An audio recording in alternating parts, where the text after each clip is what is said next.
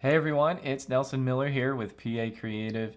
In this tutorial, I'm going to show you how to allow custom font uploads in Divi. So if you're getting that error when you're trying to upload a font and it says it's unsupported, I'm going to show you how you can allow that to be uploaded and use those fonts that are like WOFF fonts and WOFF2 fonts, or I don't know, maybe there's other custom fonts, but those specifically will be allowed with this method. So I'm going to show you how to do this with a code snippet as well as with a simple setting in our Divi Assistant plugin. All right, let's get into this. I have the tutorial here. You can follow along, with the guide. Here's a screenshot. In fact, let me go replicate that live here in the builder. So I have a text module. I would like, to use a different font. So I come in here and say text font, upload, and I'm going to go choose something that I know is not going to be allowed. All right, there you go. You can see I'm trying to upload something here and it says unsupported file format, supported file formats, TTF, OTF. Well, I know that I tried to upload a WOFF, a WOFF font. All right, so now what, right? Well, here's a couple things we can do. In fact, let me show you. Well, okay, let me tell you why it happens. It's a security thing.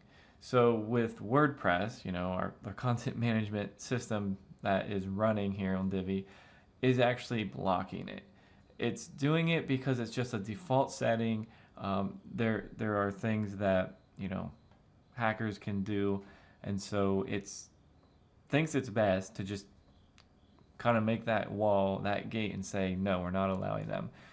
Now, of course, if you want to upload them, you can. It's nothing wrong with doing that. It's completely safe. I would just say if you're going to do it, maybe you could just turn that setting back off or remove the code after it's uploaded. So it's really just about that process of uploading. It's the same with SVGs. We have other tutorials on how we've added that setting in our plugin in Divi Assistant or with PHP code. And it's kind of one of those things where you can enable it and then upload and then disable it. Or with our setting, we actually have a setting where it does it temporarily. And then as soon as it's uploaded, it turns it back off. So it's like probably the most secure thing you can get. That's what you could do here as well if you're worried about it. So the next thing to consider is whether you're going to use the code snippet that I'm going to show you or the plugin. Either way, back here, like where you saw this, it's now going to say something like this, supported file formats, and then you can see there, it says WOFF, WOFF2. Okay, so once we do this, that's what it's going to say, and it's going to allow you to upload those. If you want to use the code snippet, here is the code. Now this is PHP. Be very careful when you're using PHP in general.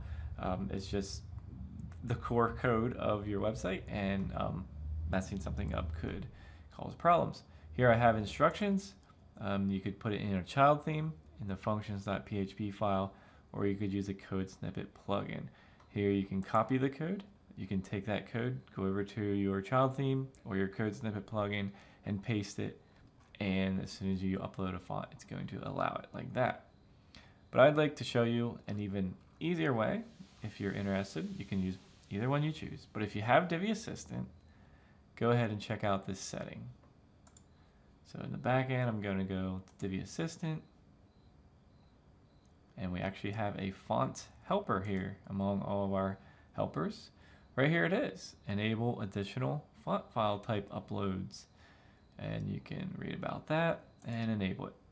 There you go. Let's just enable that, and now watch this.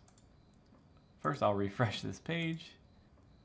All right, so I'm going to do the same thing that I did before and click upload, and you can actually see right here, look at this, supported file formats. It already has the extra ones allowed. Let's see, I need to choose that. And there you go. See, it says selected font files. And now I can click upload. Oops, I gotta name it. I'm gonna name it Plato. And upload. And there you go, it's set. Now you know how to upload custom fonts and get around that unsupported message. We hope you like that, and if you do, you can follow along, subscribe, share it if you see this come up in any of the online forums, and we appreciate it. Thank you for your support. See you in the next video.